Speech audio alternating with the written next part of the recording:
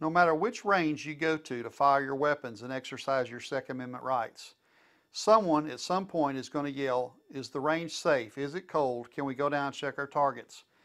But you always wonder, is it truly a safe and cold range? Because someone probably doesn't have a safety flag in their chamber. This video is going to discuss a simple product that you should have in your range bag so you can give everyone else peace of mind that your gun is in a safe and stable condition.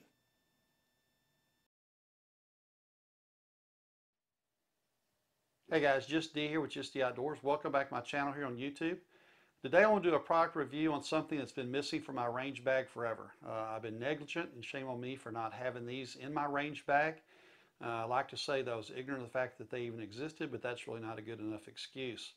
But as I've been going to the range more and more and actually competing in some of the club matches out there and see other people use these, I realize how important they are and what a peace of mind it gives not only you but the other shooters out there that are using them. And what I'm talking about here is these safety tools. This one is the SME. Now I'm going to go ahead and throw this up on the screen so everybody can see what I'm talking about. These are the SME Chamber Safety Flag Tool Packages 6. The shorter, stubbier ones here are for pistols, but they make them also here, as you can see here in this picture. They're longer and skinnier to go up in the chamber for rifles. I'll be ordering a package of those for Midway on my next order. They're $8 for a pack of 6. Again, I just got the pistol package, and then they have them for rifle, and they also have them for shotgun. I want to show you a picture here of them front and back of the package they come in, and a comparison in size there to a quarter. Now, on the back side of the package there, you can see it tells you that these are green color, clearly indicates that the weapon's unloaded. It also has a flat edge there that you can use to adjust your windage and elevation of your scope. And it says they're made of a tough and durable, high temperature resistant polymer material. Well, that's questionable. They come with a 9-day limited warranty, but it also says that if you damage or destroy these on your own negligence, basically, then they may not cover that.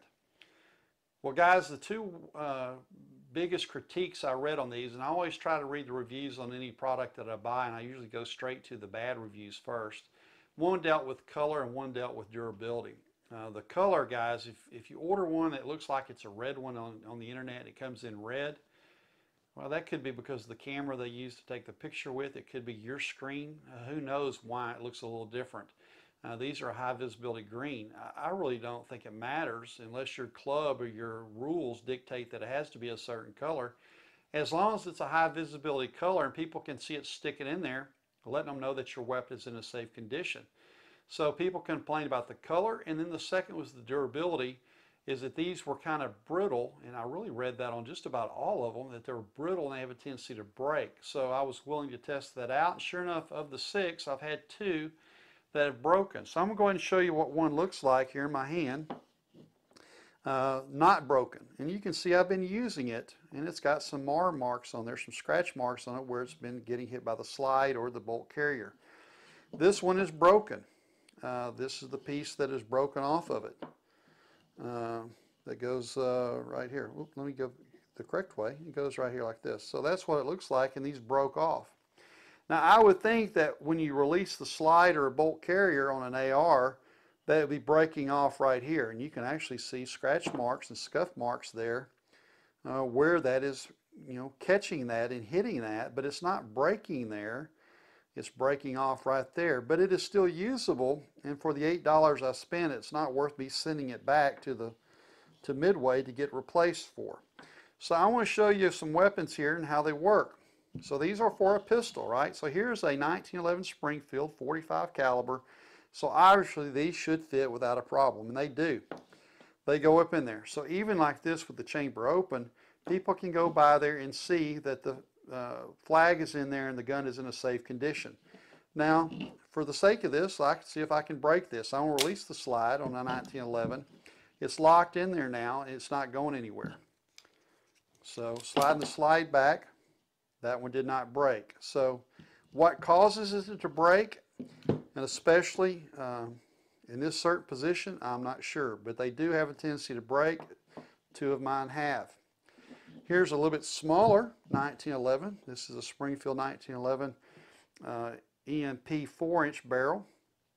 And again, goes up in there without a problem. Okay, people can see right away that the gun's in a safe condition. Release the slide, it doesn't go anywhere. No problem whatsoever.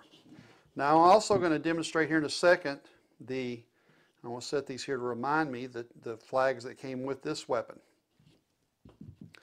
Here is a 22 Ruger Mark IV, and again, it should go in here, but it doesn't. Now I don't know if it's because this piece is too big a diameter to go up into the chamber, or because it's a little too long here.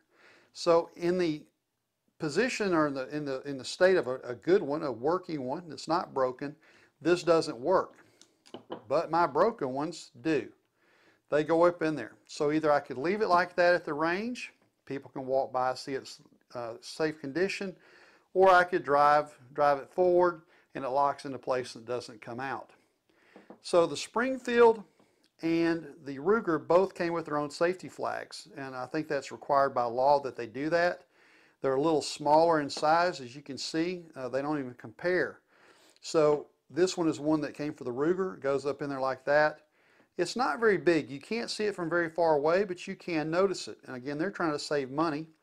This is the one that goes in the Springfield. It's kind of got this pincher thing here, so it expands when it goes up in there to keep it in place. And again, doesn't compare in size, but it does its job. The point I want to make out is both of these are made out of a material that is very flexible. Very soft and flexible. This one's a little stiffer, but gives. If these were made out of this material, they would probably be perfect, because then you would have the flexibility. But these are very stiff, and why they don't make these fluorescent ones out of this material right here, I'm not sure. I couldn't tell you. So that's with a Ruger 22. So what if you have a wheel gun? Okay, now some of the wheel guns, like the 38-357s, the cylinder actually pops out to the side. This is a Ruger Beasley Vaquero, so the only way to get the wheel out, the cylinder, is to pull the pin all the way out and drop the thing out. Well, that's kind of not really practical all the time at the range. So you may do this number right here, and people say the range is cold, and I go check my target or whatever, and you set it like that. Well, people still don't know that the gun is in a safe condition. You could take one of these, slide it up in here, again lock it like that, and people are going to realize that your gun is in a safe condition. Now, is it locked in there solid? No, but it's sitting there and people can see from a distance that this gun is in a safe condition. So this is a revolver that the cylinder does not come out on. Okay, so I want to demonstrate here on a couple of rifles. I'm not going to go through the whole arsenal here. You get the point. This is a Savage 22. Again, these are not designed for a rifle, but this one is intact. It's not broken, and it does go up in there and fits just fine. And again, people can tell that my gun is in a safe condition. Gives them a little peace of mind. I want to set that aside and pull out probably the most common weapon you're seeing at the range these days. It's a very popular weapon, is the old AR. And this one is in a 5.56 configuration. So again, this one designed for a pistol, goes up in there just fine. Set it like that, you can leave it alone. I'll drive the bolt forward, or the bolt carrier group, see if it breaks it. And see, I didn't set it in there all the way down, so it's kind of caught it at an angle, which is fine. Let's pull it out and see if it broke it. It did not. It did scuff it up a little bit here because I caught it at an angle. I'm trying to do this on camera one-handed to keep everything focused. So it did break it a little bit there, chip it, but it's still in one piece and did not break. So why? I've had two break, and in that particular position, I'm not sure.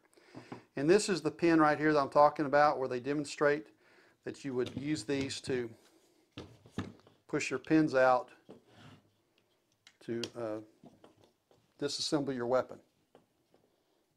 So you get the point. I'm not going to sit there and try to do that in camera and knock my camera around jiggly. And then this part right here is where you would adjust your screws. You'd use it like I use, a quarter or a penny or a dime to adjust my scope, windage, and elevation settings. So guys, that's it on that product. Again, really care. I don't think it really matters whether you have an SME or whoever makes it.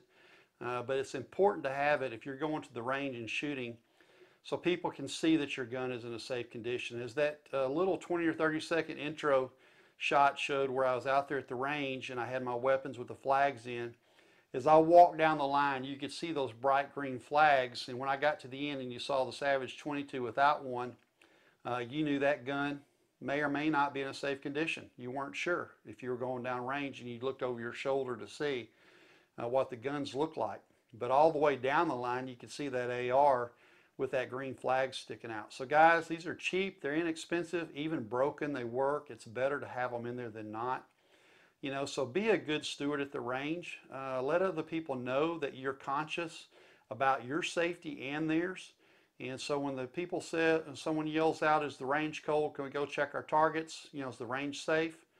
Someone can walk down the line or look down the line and say, yes, it is. I'm going forward. I don't have to worry about that guy down at the end, which might be me at this case, or whether my gun is open, safe, whatever, or it's loaded. I can see that green flag and know that he's taking care of his weapon.